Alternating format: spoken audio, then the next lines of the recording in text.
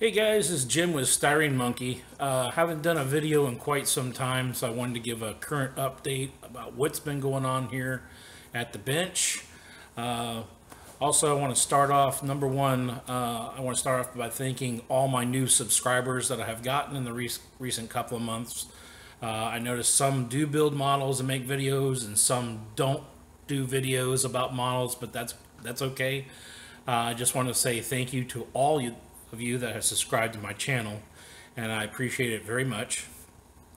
And just want to let everybody know what's been going on here at the workbench is that I had eye surgery. Well, it's been going on to almost 2 months now, and it's kind of reflected the way I building models, the detail and all, because my eye is healing and it's getting better with each and every week. And pretty soon I'll be getting rid of these glasses and getting something where I could see a whole lot better. They will not prescribe any glasses to me until the healing is complete. But I've been trying to do some stuff on and off. I've been watching a lot of videos. It's great to watch everybody's videos, why I'm not building myself. I do comment on some, and some I do not comment, but keep producing the videos, keep them coming. I enjoy watching everybody's videos. And I just wanted to show you what's been going on the bench here for the last going on a few months here at the workbench. So let me turn the camera around and let me let you in on what's been going on.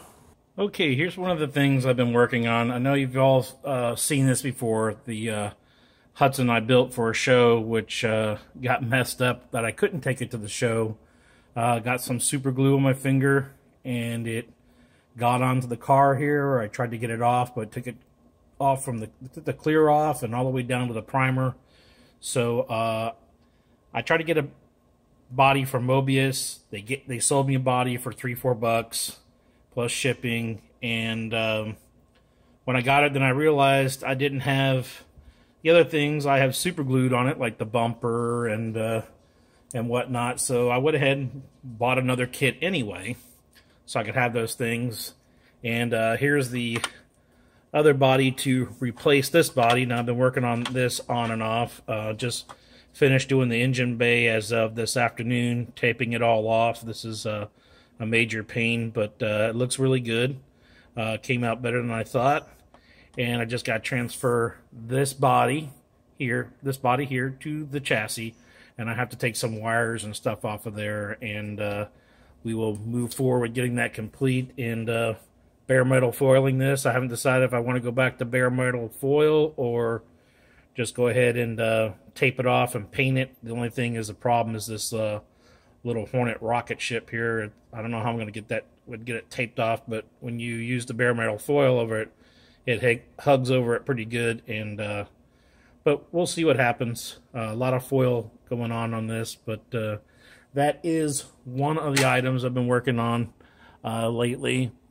This I've been working on and off for the last 2 weeks. Let me back this up a little bit here. Yes, this is an airplane. I have, that's what I first started working on when I started model building, was airplanes. This is the F4U-1 Corsair, which is by, I think it's Minicraft, or, yeah, oh, I'm sorry, it was from Academy. Made this cool little stand out of a couple of blocks of oak, and I put some tung oil on it, and I found a piece of wire and drilled a hole in it. And that's all. I just kind of piddled around with it for a couple of weeks. Sorry about that. To see how it would look and all, but did some weathering on it and whatnot. I did, as you see underneath, and I used some of the Tamiya panel line paint, I guess you call it, or just panel line stuff.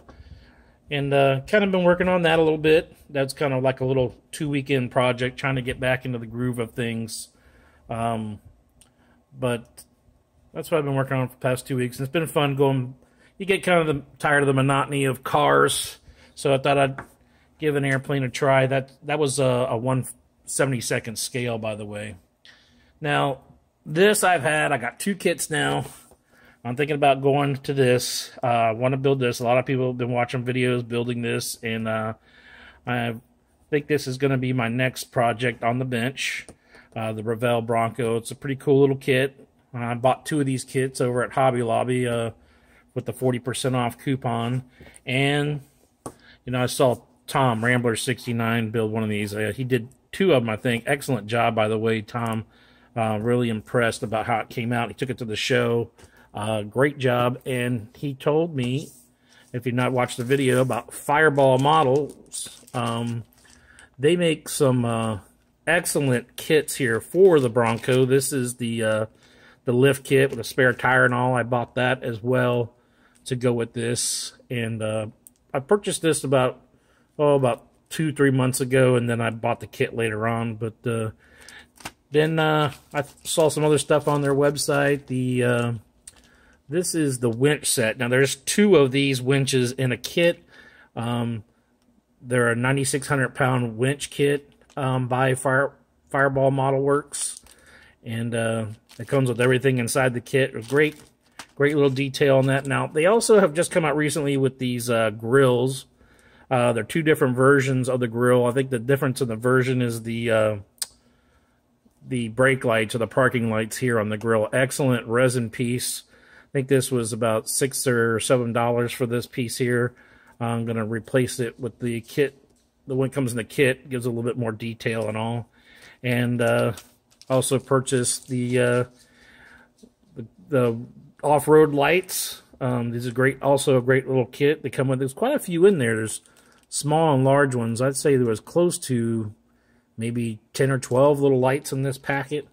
I think this was also like $8 or $9 for this pack here. Gives you all the directions on how it's supposed to be painted and whatnot. There is the decals, the KC logo for the lights, and of course the old-fashioned smiley face. I don't know if you can see that or not, but and last but not least, this is the bumper for the winch. They do make a bumper for the winch kit, so you could attach it to, because it will not attach to the kit bumper.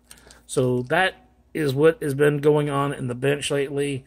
Hope everybody is having a great week, and I will be doing a video soon on the Bronco and the Fireball Modelworks setup. And I want to thank you all for watching. You all take care. Bye-bye.